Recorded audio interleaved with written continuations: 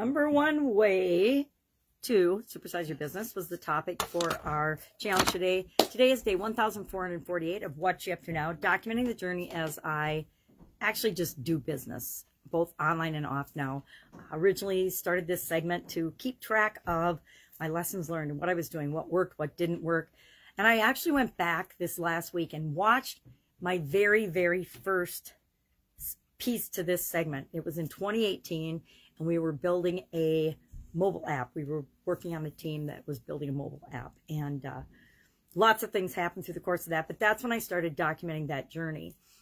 And I actually almost had forgotten about that. It's been so long since we worked on that because life happened, things happened. We had some huge lessons learned on that project, and that project ended up stalling in programming because we hired the wrong outsourcing firm in the UK instead of keeping it here, keeping it where we had a little more control over it.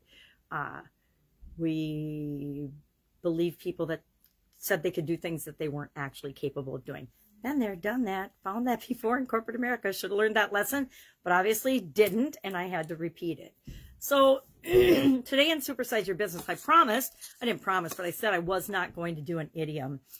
And I really didn't, but I ended up talking about don't quit. And I didn't look up where it came from. I might, because now I'm curious because I didn't look it up. But I might look it up because I was thinking about what is the number one way to supersize and grow your business. What is the number one thing that you have to do before anything else in order to guarantee, and guarantee as much as humanly possible, that you're going to succeed at something? And that is, you have to decide that you're going to do it. You have to decide and commit to it and know that stuff is going to happen just like it does in all of our lives and all of our businesses along the way, and that you've got the ability to figure it out. You'll figure it out, and you'll twist and turn and do what you got to do, but you'll get there and create what it is that you want, no matter what people tell you you can or cannot do, no matter what happens in the government, no matter how many pandemics, or that we ever have a pandemic, happens. Excuse me, my new shake clogs up my throat in the morning, and I don't drink enough coffee or water. I do it as I'm doing my videos, so I get this clog in my throat.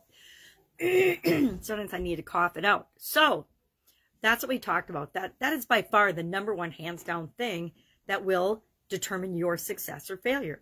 Not your friends or your cousins or your teammates or your partners.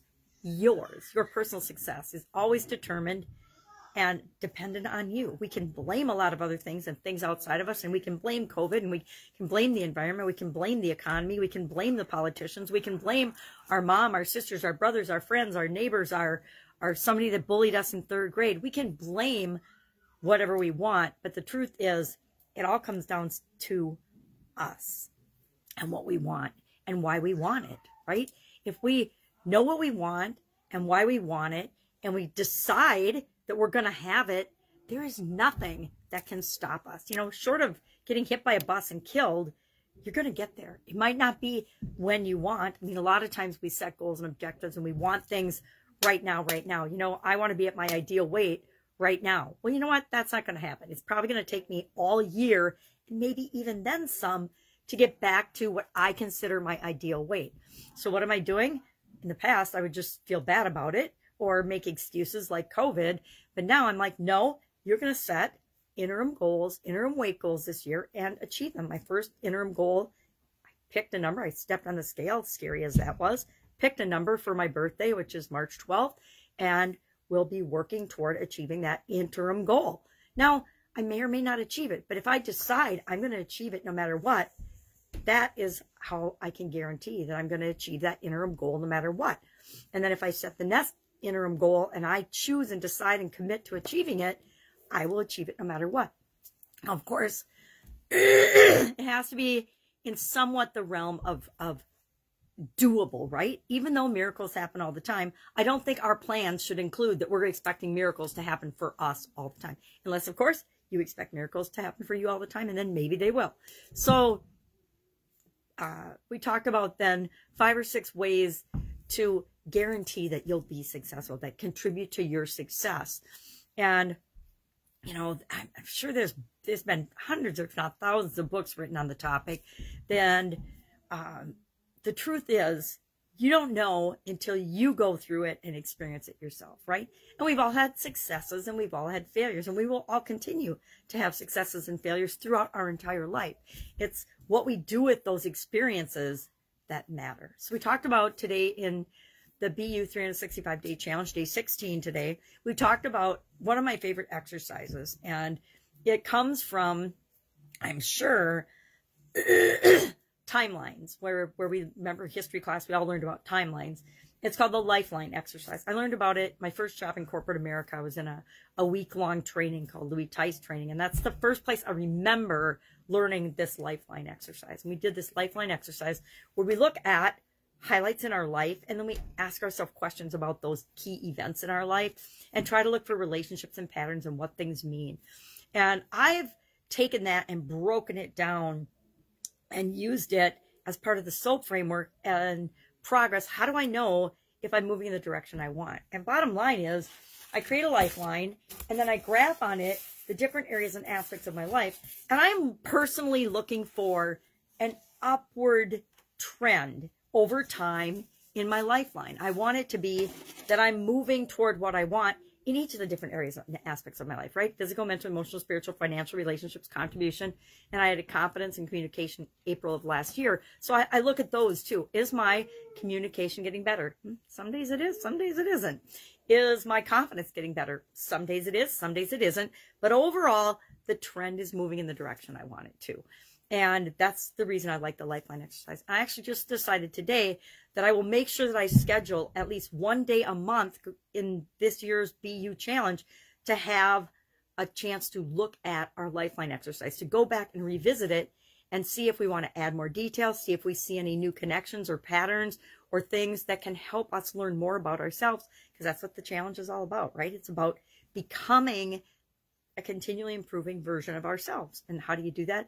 By sometimes you got to go back and look at what you've been through. Look at the past. We don't live in the past. A lot of people do, but I don't choose to. I choose to live in the present moment because it's the only thing I can affect, right? It's the only time I can take action. The only time I can do anything is right now. The future, not guaranteed. I'm a true believer and knower in that. The future is not guaranteed. You never know when you might be shut down and done. So that's why we want to live each day becoming the best possible version of ourselves. So those are a couple things I'm working on. I'm thinking about and trying to decide if I want to create in a software program like a members area with the 365-day challenge. I haven't done it yet. I should have probably thought about it last year, but you know, I can hire it out and have it done, but I don't know if I want to or not, or if there's value in that. I might do it because chances are I will turn this whole year challenge into a book. Right? We'll turn it into a book that people can go along with, and then have the videos as supplemental free content for people that want a little bit more than just what's in the book. Because in the book, we'll just do the highlights and the notes and draw little pictures and things. I just started thinking about that today. So maybe I'll do that, or maybe I will just create a guide in the Get Up and Go challenge, and we'll do the 365-day BU challenge as part of the Get Up and Go challenge group page, because that's just a kind of a side secret page that if people want to improve themselves, they can go and they can see any of the 10 previous challenges, the other things I've shared there. I think we've got 14 guides in there already, so this would probably be the 15th guide. So if you have any opinion on that, make it a guide, or make it a free members area, or make it a paid members area, or make it a bonus for people to access with the book. Let me know. Let me know what you think about that. Do you think a book is a good idea on this? I have personally loved and really enjoyed the previous journal type books that I've done that help me to break things down and do a small thing every day in order to get my overall goal for the year. Lots of people pick a word of the year. I know, I don't even know where I never heard of that until I came online. And then once I came online, everybody's picking their word of the year. And so I guess inadvertently, I've picked a word of the year by picking an idea or a theme or an area of my life I wanted to improve over the last 4+ years. So I did do one thing every day that scares you in 2018. Do one thing that makes you happy 2019. Do one fun thing every day in 2020. And then last year we did do one thing every day that centers you. This year we're doing be you. You know, pay attention to who you're becoming, and we're creating it ourselves. I'm creating it with you based on your feedback and input, and you know, just ideas that I have and lessons that I've learned throughout my life. as I'm becoming a different version of myself. If I had done this 20 years ago, I'd be creating something totally different than I am now, as would all of us. Questions, help, offline, online business, hit me up. Otherwise, I'll be with you tomorrow. Bye. Have a great day.